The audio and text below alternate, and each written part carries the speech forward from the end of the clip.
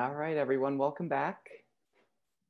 We're going to move into our panel discussion today, which is titled Perspectives on Measurement in Early Childhood. I will be introducing our moderator for the panel, Dr. Joan Lombardi, and then Joan will be introducing the panelists as they speak. So briefly, Joan, the moderator of our panel, is the Director of Early Opportunities, a strategic advisement service focused on the development of young children, families, and communities. In addition, she is Senior Scholar at the Center for Child and Human Development at Georgetown University. Joan previously served as Deputy Assistant Secretary for Early Childhood during the Obama administration, and over almost 50 years now, Joan has made significant contributions in the areas of child and family policy, and as an innovative leader, national advisor, international advisor as well for organizations and foundations. On a personal note, Joan is one of the most dedicated and hardworking people I know in the early childhood field. Her days span starting so she can get on calls in Europe and Africa early in the morning, all the way into the evenings on the West Coast. So I truly appreciate, Joan, you moderating the panel for today, and I'll turn it over to you. Well, thank you so much, Tyson. I must say the days have been long, but lately they seem to be very exciting. And I want to thank you, first of all, Tyson and Phil. What you're about to launch here is so important for the field. And there's been so much misinformation that I think all of us that are listening can't thank you enough. And if some of you are just joining us, if you didn't hear the first portion where Portia Kennel spoke, I really urge you to listen. Portia, thank you for those words of wisdom. I could tell in the chat that people were responding so enthusiastically. You gave us so much food for thought on a topic that has seemed to dominate both programs and policies.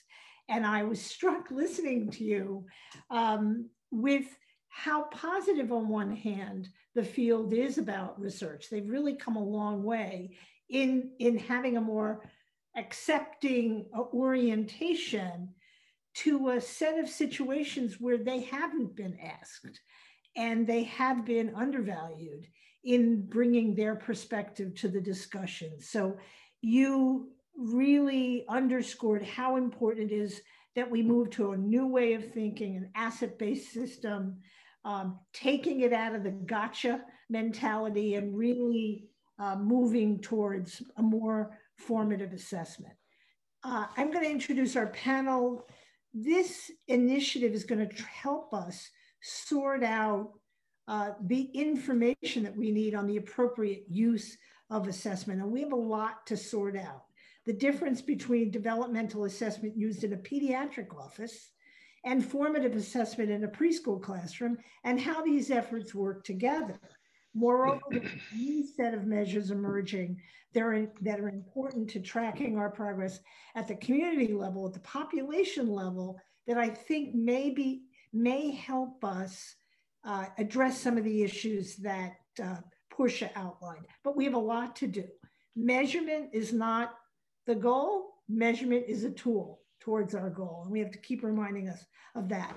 So we have a terrific panel of four, and let me introduce all four of them and then ask each of them to reflect on their own experiences and what they heard in Portia's remarks. We're going to first hear from Dr. Iheoma Iruka, who's a research professor at the Department of Public Policy and a fellow at the FPG Child Development Institute at the University of North Carolina, Chapel Hill. After her 3-year plus experience as a Chief Research and Innovation Officer and the Director of the Center for Early Education Research and Evaluation at the High Scope Foundation. Iheoma, the state of North Carolina is lucky that you just moved down there, back there, and we really are all grateful for the work that you're doing around an array of issues, especially equity, across the country. We're then going to hear from Stephanie DeAnda, who's an assistant professor in communication disorders and sciences at the University of Oregon. Dr. DeAnda is a licensed speech and language pathologist, and has published scientific articles focused on single and dual language learning infants and toddlers in Mexico, the US, and Canada. And Stephanie, we are so grateful that you're raising the issues of dual language learning, which is an issue that should be on the minds of every program director in the country. We'll also hear from Jason Gortney.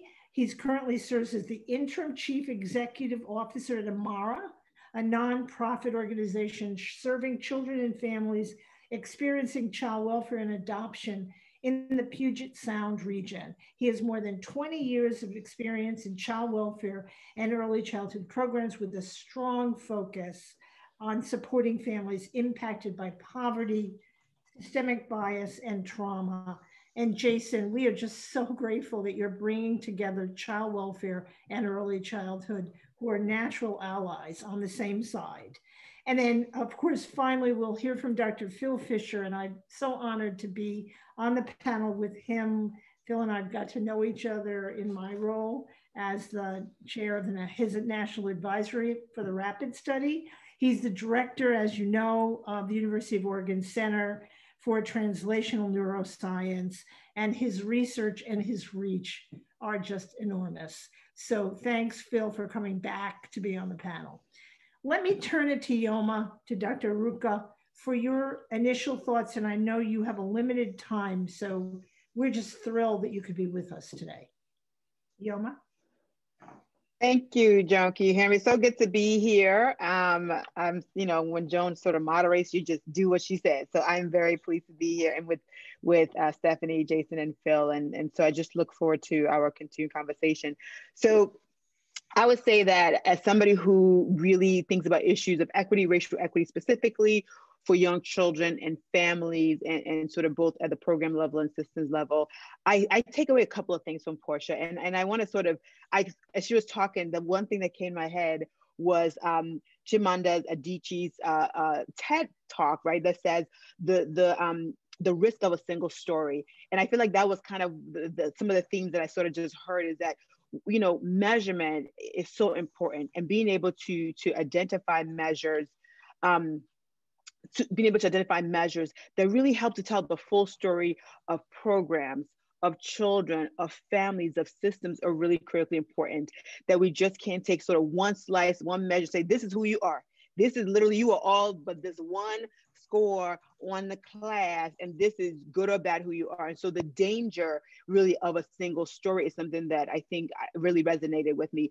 And I would say, as somebody who studies really, families, and thinking particularly from the racial equity lens, that certain groups of families are often positioned as less than, not doing enough, children aren't ready, so early child has to come and save the day. So this single story about families, and that we need to do more to really make sure we have measures and tools that really tell the full story. Like, what does it mean, such as somebody like me, a mother of 2 children in the early childhood world, in the midst of COVID and in the midst of racial, injustice and awareness? Like, what is that? What is the story being told?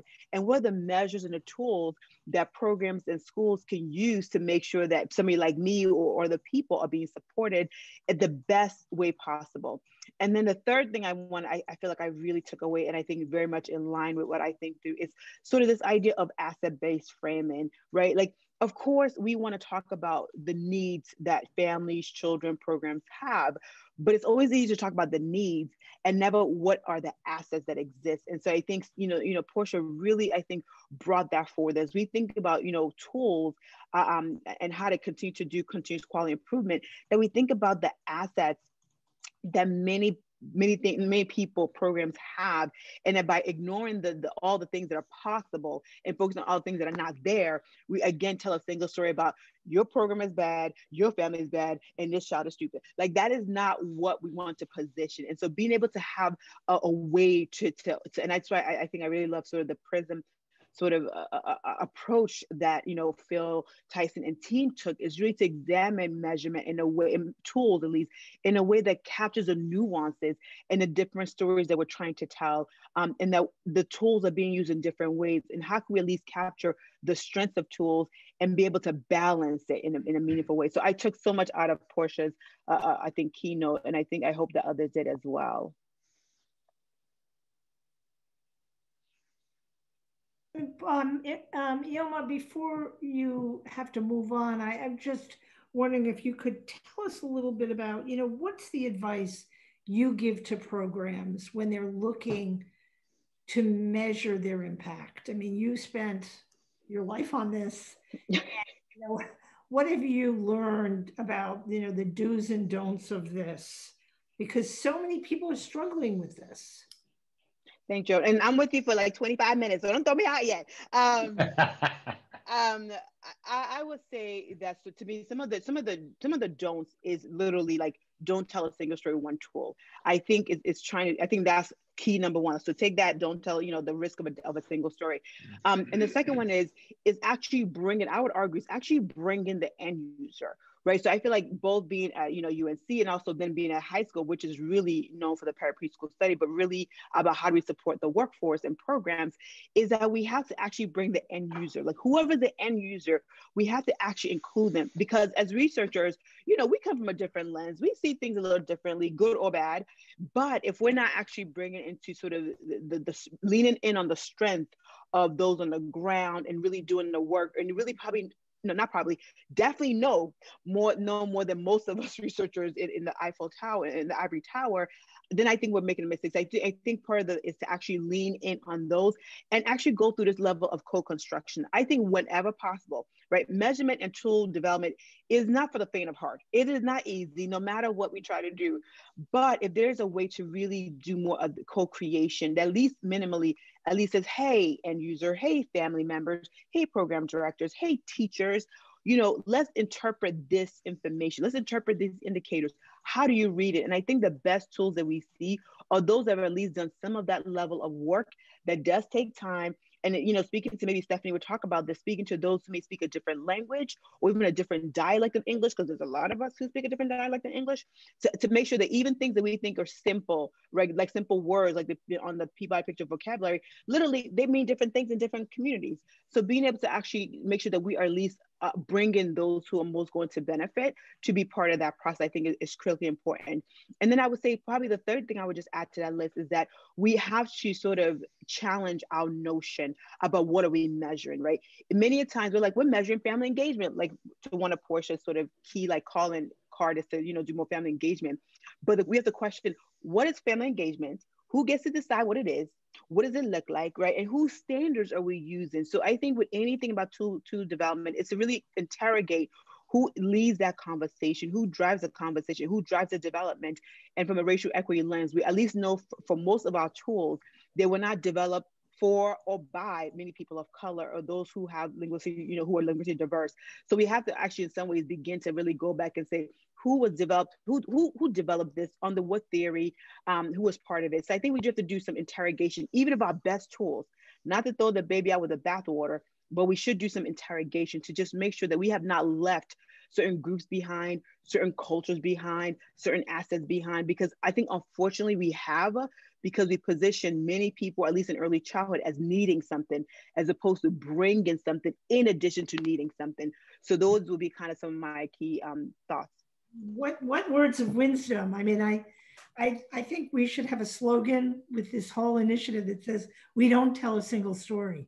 It's a great message. And what's great about the audience, we've done a little look at who's listening today, and what's exciting is we've got researchers and practitioners listening together.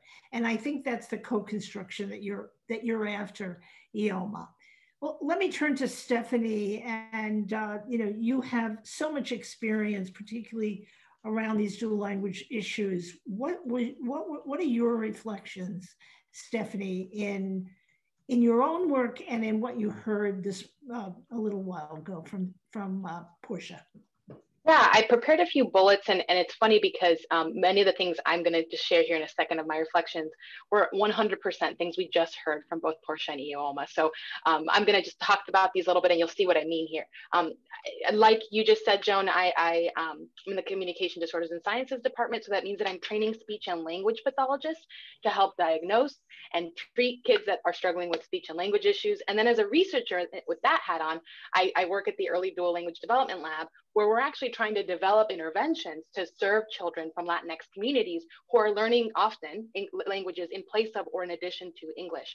And in starting that work, what we came across is that to develop interventions, we had to really start from square one and develop tools to not only identify the children that needed our supports, but also to help track their progress and measure success, as we've been talking about. And so we know that language and communication concerns are the overwhelming reason kids get referred to early special education services.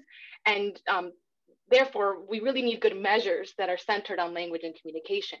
But what we've learned, unfortunately, is that we don't have the appropriate tools for these vulnerable families. Full stop. I mean, in my field of speech and language pathology, we have few available tools for kids that don't speak English or multilingual families. And this is not just unique to Latinx children. Our measures are often centered overwhelmingly on English and English monolinguals also. So not just, a measure that's, a lot of kids are learning English in this country, but many of them are learning them in multilingual contexts, and that actually presents a whole other learning environment.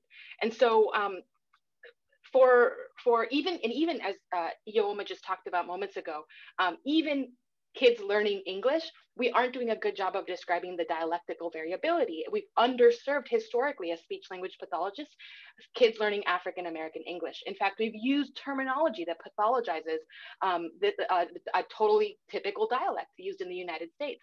So in the absence of these measures, we're often left making the same mistakes as Portia was talking about some moments ago, that we were using tools intended often for English speakers or for white children, and then examining and using them with more diverse families for whom these measures were never created for, and they're frankly inappropriate. And to Portia's point, what happens is then we use these inappropriate tools, and then we end up looking at these children as a deficit because we're using constructs that are actually relevant in their context. So my hope is that the impact repository tool is doing a couple things for us. I think it's got a lot of excellent potential, but there's two things that I want to highlight. One, I'm hoping that this tool helps us think critically and carefully about the ways in which we measure what success means in linguistically and culturally diverse children. So it's pushing us to think in a multidimensional way, critically about all the different things that a particular tool can bring. And I think others have mentioned that point as well. And two, just the simple act of bringing together and having a repository of several measures helps us see where these gaps are, right? Because we can actually kind of put these together and go in and say, hey, I don't have a measure for this. So I'm also hoping that just from a really practical perspective, it really clarifies where these gaps are, and that pushes us to create measures, as Portia said, that are not just for these children, but are created with these families as well, so that we're not just going into these communities and creating them and deciding what success means for them. And I'll end with this final thing. Portia also mentioned the importance of having diverse perspectives at the table. So not just the families, but us as researchers. And so I'll share a little bit because it might not be a surprise to all of you that my overwhelming focus on the Latinx and dual language learning community is because that's who I am. I'm a Latina, my first language was Spanish, and so these issues are personal to me. So I'll just share a little anecdote and then I can turn it over to you. But as a child of Mexican immigrants, when I started school, I only spoke Spanish, no English at all. I was only hearing Spanish at home. So it was only until I really started school that I was exposed a lot to English. And at that time, as I was growing up in California, bilingual education was supported. So I was going back through some years ago through papers my mother had saved, and from that time, and I actually found assessments that were actually in both Spanish and English, and I learned to read in Spanish first, well before I learned to read in English. And so I think back, since then, they actually, if I would have been born a few years later, California would not have had bilingual education anymore. There was a period of time where that wasn't the case, and there was English only instruction. So I think about those children during that time, and many others for whom this is still true. Would my Spanish have been measured, and would it have been seen as a strength to be leveraged? Would it have been measured at all? And I don't know the answer to that, right? But what I do know is that I feel hopeful by having these conversations that we're centering the voices of children who are growing up, learning more than one language beyond just English, like many in my Latinx community, because I really believe that these measures, hopefully in the future, will reflect every part of who we are. Well, Stephanie, you have such a hopeful message. And I, as someone who grew up also with immigrant parent, during an era where the goal was to learn English only, and losing your home language, I can tell you we need a much more hopeful message. And I want to come back to you later about your comment about what success means and how we marry together the measure with our goal, because sometimes there's a mismatch and that's the problem. But before I come back to you, let's hear from Jason. You have so much experience, particularly with the child welfare system, and which, unfortunately has had sometimes not the most positive use of measurement and assessment that leads to important impacts on children. So Jason, take it away. Thanks, Joan. And I just want to quickly say, I am on Zoom calls all day long, all week long, and it's not until it's like my time to present on this webinar that my Wi-Fi just decided to drop about 5 minutes ago. So I am back on. If it drops again, I promise I'll be back. I'll just switch over to my cell phone. So if those are just the kinds of. We're with you, Jason. We've all gone. Yeah, perfect timing. So anyway, thank you very much. Good morning, good afternoon, everyone. It's really an honor to be here with the other speakers and other panelists today, and my wheels are really spinning and listening to other folks' perspectives and comments.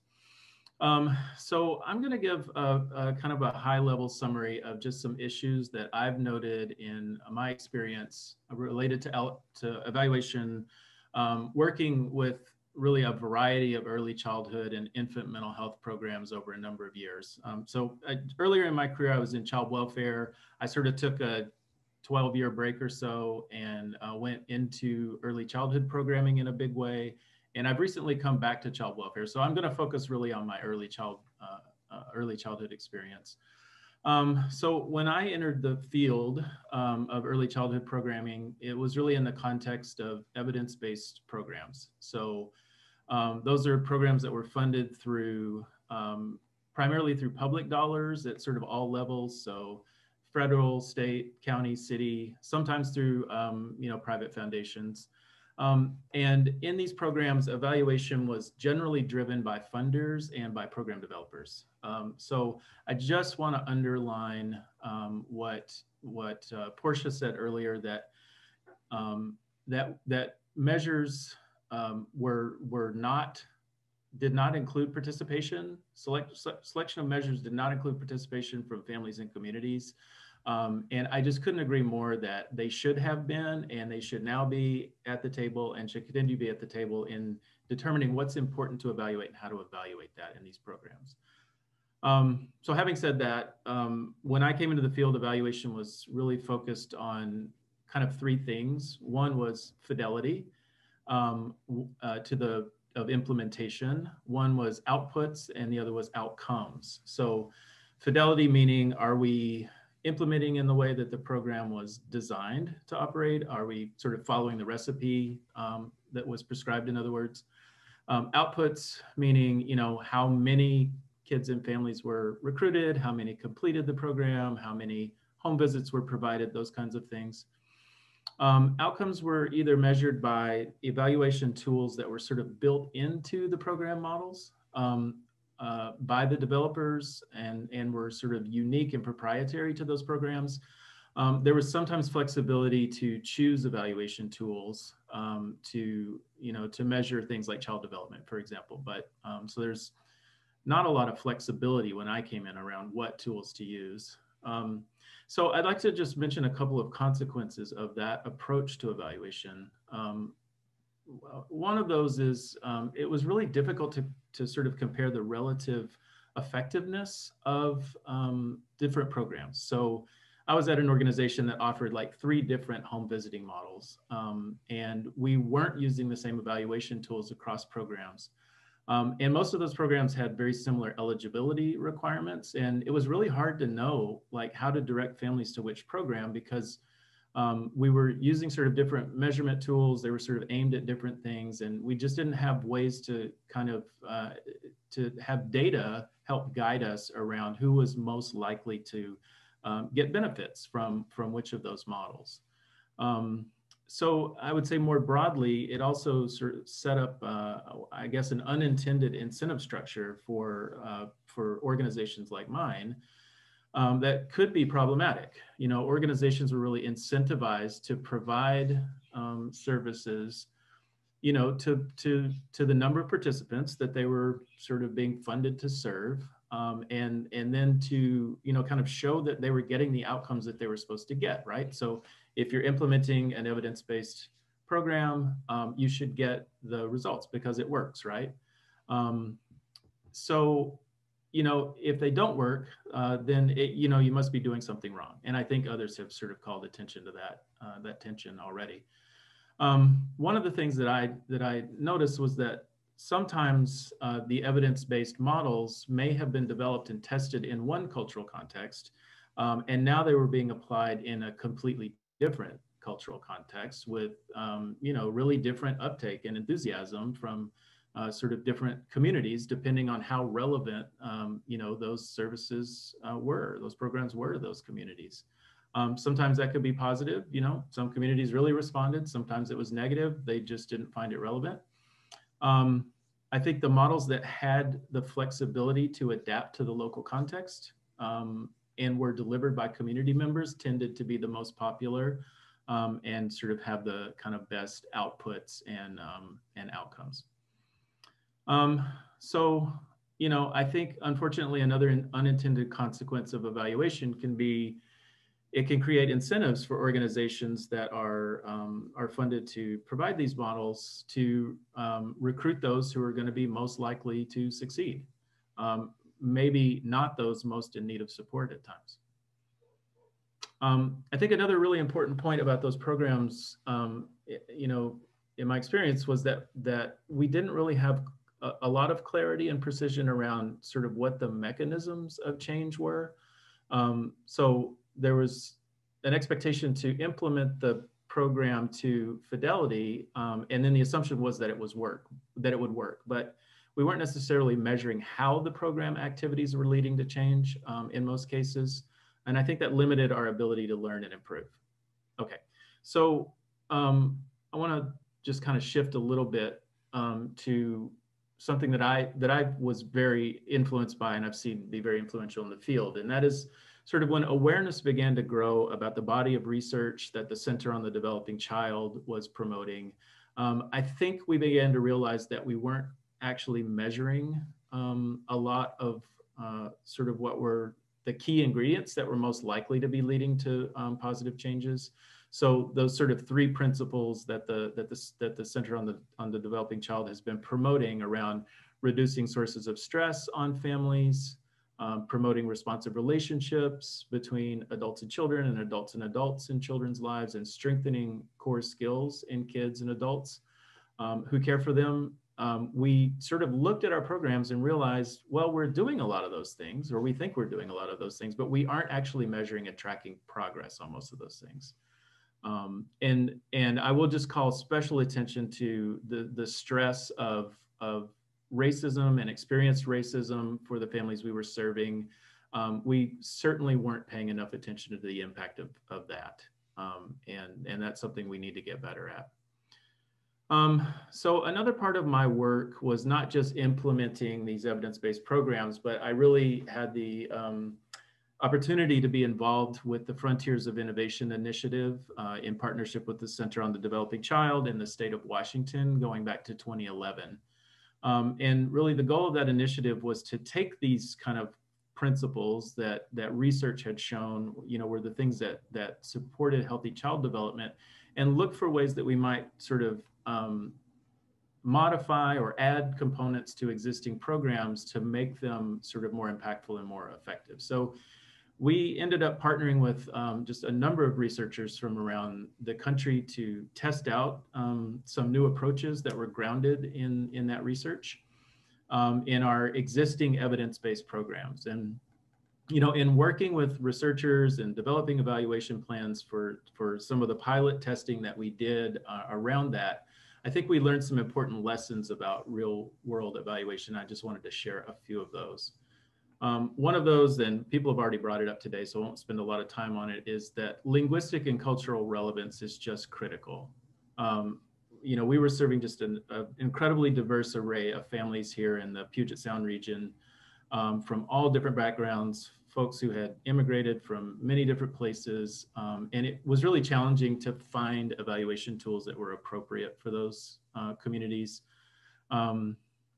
Another important lesson was learning to, you know, measure really what's important at, you know, a particular stage of testing something out, testing a new innovation out. I think in the beginning, there was a tendency to kind of follow a typical research approach, which would be measure lots and lots of things at the beginning, do the new service or the new approach, and then measure all those things at the end. And I think what we actually did was end up not necessarily measuring the effectiveness or sort of the acceptability and feasibility of some of those new strategies.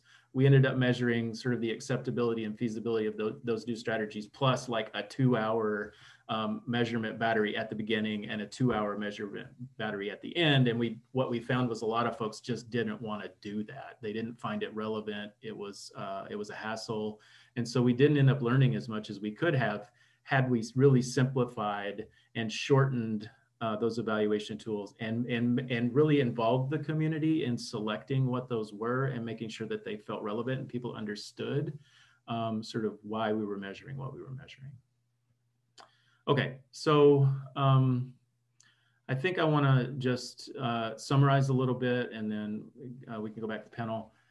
So, you know, I think my key points here are, again, to just affirm what's already been said, that families and communities should be involved in measurement selection and should be at the table sharing power in how those measurements are used. I think we would benefit from more common metrics across different program models so that we could begin to learn which of those is more effective for whom and in which contexts.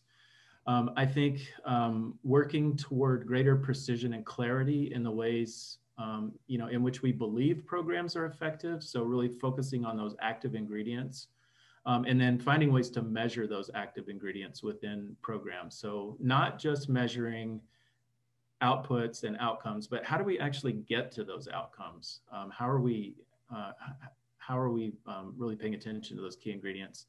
And then let's look for ways to continue to improve services. You know, evidence-based programs are a great start, and let's not be satisfied there. Let's continue to push the field forward and take a really smart approach to learning and evaluation. So I'm going to stop there. I had an opportunity to sort of test drive a version of the EC Prism platform this summer, and I got really excited about it. I'm glad that it's going to be available for use soon and that it'll continue to be developed. I think it's going to be a really helpful tool in addressing at least some of the issues that I called attention to. So thank you. Thank you so much, Jason. Before I turn it over to Phil, I just have to reflect on a few things that you said. First of all, thank you for reinforcing the implementation issues that we really need to learn more about. It's those key ingredients to these programs that we need to understand more. And secondly, that, you know, I think we've been moving over the last few years from black box evaluation to formative assessments that are more ongoing and are tools to improvement rather than this, you know, gotcha mentality. And finally, I think we need a lot more discussion about what are we doing in programs to alleviate stress on families rather than putting more stress on families, which I think sometimes we do. And so much of what you said, we could spend another hour talking about. But let me turn to Phil, who's, I know, been sitting there and kind of thinking about what does all this mean? And I think both of us have had a very emotional reaction to the amazing comments. Phil. Yes, indeed, Joan. And first of all, let me thank you for moderating this session. As always, your words of wisdom are really important guides for the field in how to think about these crucial issues. And also let me thank my fellow panelists and of course, Portia and Brenda, who's gonna follow for, I know what will be also amazing words of wisdom. I'll keep my remarks brief, but I really just want to reinforce the points that have already been made, which is I think the intentions behind the efforts to embrace evidence as a way to promote well-being in families by selecting programs that have potential to be impactful historically was a well-intentioned effort.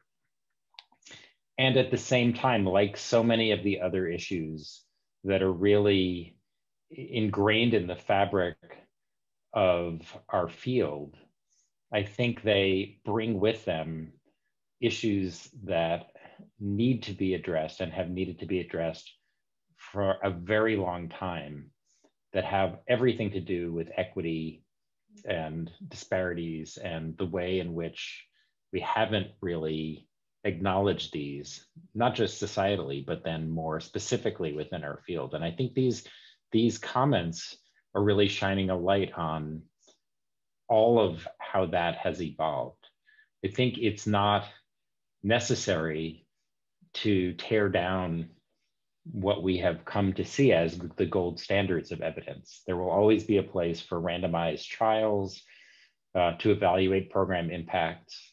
There are clear reasons why those kinds of approaches are seen as the most scientifically rigorous. And at the same time, by singly embracing those in the kind of high stakes gotcha kinds of approaches that have been described, we essentially have disenfranchised a vast portion of the early childhood field in being able to participate and own the question of what program impacts mean. And I think by doing so, we've really just limited the extent to which community-based programs, novel programs can really flourish. I think we've kind of tied the hands of policymakers who feel like they have to avoid the risks of innovation and can only implement programs that come with the stamp of evidence. And I just think what the future, in the immediate future, holds for us is a need, and this is hopefully part of that larger effort, to redefine what we mean by evidence and what we mean by evaluation. Evaluation should be about tools for learning and for constantly driving forward to be able to support the well-being of families, to be able to have programs reach more people more effectively, and to promote optimal outcomes, and not simply be, a ticket to funding, whether it's philanthropic funding or public funding. And that doesn't mean that evidence is irrelevant. It just means that evidence needs to be democratized. The tools for obtaining it need to be democratized. How we define it needs to be democratized. Well, there have been many really rich conversations that I've had. David Willis has been one of the people at the table around this. Even concepts that have been at the center of our field, like attachment, are really typically conceived of from a 1970s white middle class lens. And it's very hard to envision how we can evaluate programs when we're bringing concepts that are that are ingrained in our measures that are very limited in their focus and haven't evolved from the get-go in terms of how we think about these things. So by putting a stake in the ground around, here is a repository of measures in the field, one of the things that we're hoping we'll be able to do is drive people to a place of access where they can decide for themselves from what's available according to the dimensions that Tyson showed when he put up that diamond-shaped model of what's important to them. And that means that if it's important to you that the measures you're selecting have been validated in the context of the communities in which your program exists, that you can prioritize that when you're looking at the measures. That's incredibly important. But it also means we're not simply saying, here's the whole compendium, your only choices are what's in it, and that's the end of the story. We truly hope that this will empower those who have ideas about what need to be measured to begin to develop those measures and to add those measures to the repository, and that this will be a field building tool so that we can grow measurement from the ground up rather than from the top down in ways that will continue to accelerate the extent to which the perspectives that don't necessarily come directly from academia can be an equal player in the landscape of evaluation. That is really our sort of our hope and dream behind this. And so I hope that everybody will see when we get to the launch of the impact repository that it's simply a starting point. I think too many of these initiatives are like, we're ready, we're here, we've reached the finish line, go, we're good to go. And we see this as just a beginning to the process of how we can essentially make measurement a very different process, redefine what we mean by evidence, and really change how we think about how resources are allocated as a result to be able to optimally support families in the context of early childhood. We hope this will be a tool that's useful for program developers. We also hope that it's a tool for community organizations. We also hope that it'll be a tool for policymakers and private funders who are trying to help their fundees develop more adequate learnings about what's working for whom and why. And so that's really the goal behind this. And I'm just so personally full of gratitude for everybody who's participated, both as speakers and as attendees to this presentation, because I think it really does represent the groundswell of interest in these kinds of approaches, and hopefully will provide momentum as we continue to move forward on this really important work. So we still have a little time, so I want to come back to Stephanie before I turn to you about your comment about what success means. I do want to pick up on just two things that Phil mentioned. This repository is not like going shopping in a supermarket and you pick up an item. That's not really the image here. This is going to be interactive. So you have to pick something, look at how its key elements, talk to the people that help put this together. This is interactive, and it's also living, so that if you're experiencing something with a measure, that you provide that feedback so that the next generation of people that look at that measure can learn from you. So this is, an interactive experience they're about to launch, and it'll be a journey. So Stephanie, let me go back to you about this mismatch that we often see between what a program is meant to do and the tools they pick to measure that. And what does really success look like, particularly in a multilingual setting? Yeah. So yeah, regarding the success piece, I think a lot in my world, often success has been pitched to mean English. You have to be an English speaker. You have to use it and know how to read in it and all of that, right? And when I think if we were to have conversations that were broader, that would help us to think about success in different ways, like it did for me, that success can also mean being able to communicate with my family. Success also means in whatever way that works. And frankly, I continue to grow in this area. More recently, I had colleagues reach out who are working with children that are deaf and hard of hearing, and pushed me to think even further about not just the languages kids are hearing, but the fact that they're not just spoken languages that are important as well. So I think about those children too, that what success means for kids who don't have access to spoken language, but visual languages and others. So I think, yeah, what success means has to start with these families themselves. And they have to Portia's point and others, they'll help us define what that is. And we can't decide for them. We have to decide with them at the table. and you have to be sensitive. You know, I think if you would have asked my parents, they would have said, make sure she learns English. Mm-hmm. Yes. Would have said, and yet, you know, 70 years later, here I am not, you know, having the facility that I'd like in the home language. So, you know, that wasn't successful really. And so bringing people along and not having, not assuming we have the answer, I think is key. And I think you said something important there too, Joan, about thinking in the future as well. So for a lot of times we come in and we say English is important, and then it might take the place of that home language. But I did need my home language too for lots of social and important reasons. And so I think for us also thinking about what is success now, but what is success in the future? What are you going to need to be successful functionally in the future as well? Yeah. I want to thank you for that, and thank you for your work.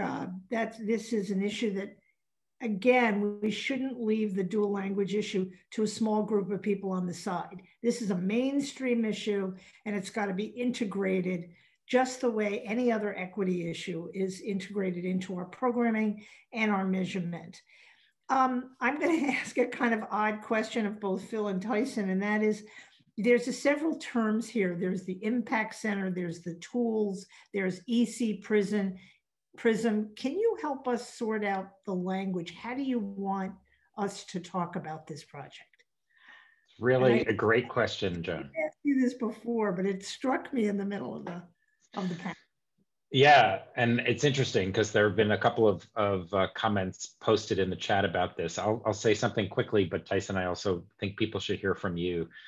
The repository is one piece of a suite of tools that we're developing, and they're very tied to this broader sort of framework, which is the PRISM, the EC PRISM framework. The PRISM framework is specifically designed to provide support and technical assistance around measurement and impact evaluation. And it includes tools that help with the development of a theory of impact, which sometimes is referred to elsewhere as theory of change or conceptual model. It definitely refers to the kind of technical assistance that we provide to help tie the theory of impact to the selection of measures, and then to the kinds of decisions that have to be made around the type of evaluation designs that are reflective of the kind of formative processes that people have been talking about. All of these things go together. And one of the things that we've seen actually with some of the other compendia of measures in the field is that if they're just sort of a gigantic list, it doesn't really help with the progress that needs to be made in the whole question of how you go about selecting measures, using them. What do you do when you get data? How do you construe the evidence that you're accruing, and how do you use it for the subsequent iterations? So very much so, these things are all part of a larger whole. Tyson, what else would you say about this? Tyson, you're on mute. Oh, sorry. Yeah, no, I think as Phil was saying, we see this as the tool is a complementary piece of the technical assistance and consulting around measurement and evaluation that we provide. The way we often think of it is the path toward improvement and impact is not necessarily a direct kind of research science to practice approach, but it also includes embedding science-based tools within practice. And that is one of the missing piece what we often see that's lacking is how do we provide tools that simplify decision-making processes. So the tool is based on high scientific evidence on what makes a good measure. And I won't bore anyone with the number of scientific terms like psychometrics that go into the scoring system, but that information is then distilled in a way for those who don't need to know that level of detail, but can know that they're making good decisions on high quality measures that not only are high quality for everyone, but also high quality for various contexts and communities, which is a piece that we've seen that's lacking. The related part as well, usability. So how do we rate measures and kind of quantify just usage of like, can this be done quickly and efficiently? And again, those are all all decisions that have to be made within a program and a practice for practitioners. And we see that kind of as a tool among that larger framework. But we should refer to this as EC Prism rather than those individual pieces, right? I'm going to do that. Because I think the terminology is going to be important in communicating this. So these are all great points. Katie, I'm going to turn to you to see if you can tell us if there's some questions coming in from the chat. Absolutely. Thanks, Joan. So the first question that we have here is from Revere Joyce. And I just want to highlight that Portia has added a response in the chat as well. So Portia, if you would like to jump in and add anything further, please feel free. So the question from Revere is, how do you measure family engagement beyond attendance? Oh, yes, I wrote a long note in the chat box. Hope I didn't insult you, whoever you are out there, by starting with basics. And what I did offer also is to send information, at least about the approach and how to operationalize the approach from an Educare Learning Network perspective. But what I said in the chat is something that seems very simple, but sometimes I find in early childhood we overlook. First of all, we have to, if we want to help parents help their children learn, we have to build a relationship with the parent. And I have found, not everywhere, but I have found sometimes in early childhood, we tend to skip that part and go straight to the teachers, to the children. And the parent is not an intervention for us to get our work done in the classroom. The parent is the context and the powerful influencer of the learning. So what we've got to do, in addition to being our best practitioner self in the classroom, we've got to build an adult relationship with that parent, which means you've got to get to know her wishes and desire for herself as a person and for her child. The parent needs to know that not only do you care about her child, but you care about her or him or whoever they are. And there are things you can do in your approach to build that relationship, because I believe if you build that learning, respectful relationship, then we can talk about what other things that families can do to contribute to their learning, but they're not going to hear that unless you know them. And it won't stick. So it's a long 100-page manual on that. And I'm happy to send it to you. But that's my first thought. And I don't know if that's applicable to what the person who raised the question is about, but I found sometimes in my experience, when I look deeply at what people are saying, it's like, well, parents, how do we make it? They ain't showing up for the activity. Now, do we have a relationship with them? Maybe that's the evaluation. I think this whole conversation about family assessment and assessing our work with families, not assessing families, we could do a whole webinar on it. And I think we're going to turn to your guidance over the next few years, Portia, to help guide that conversation. Other questions, Katie? Yes, we do have a few more. So we did receive a question from Sheridan Green. This was directed specifically to Iheoma, but I think other folks might have things to share as well. So the question is, Iheoma, I very much appreciate the prospect of measuring what children and families are bringing in addition to what they need. This may be deeper than attempts at strengths-based measurement. Do you have any thoughts about what this expansion or change might look like? And Jason also touched on that, so I don't know if you want to answer that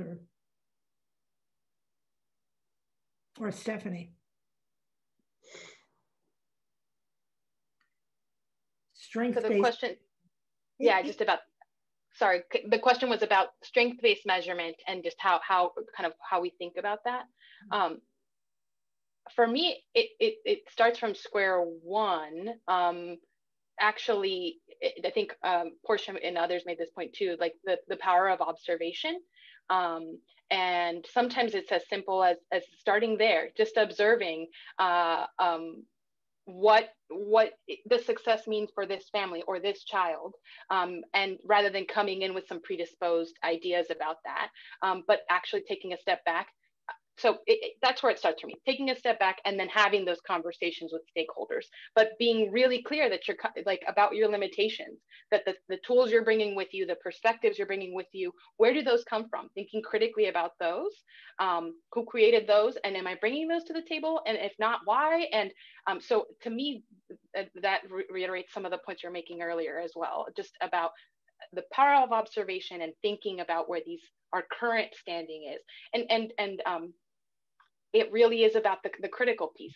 Also starting with yourself. A lot of times I have these conversations with students and training them to go out and do this as speech language pathologists. And often one of the basic activities is just asking yourself, what is your cultural perspective? What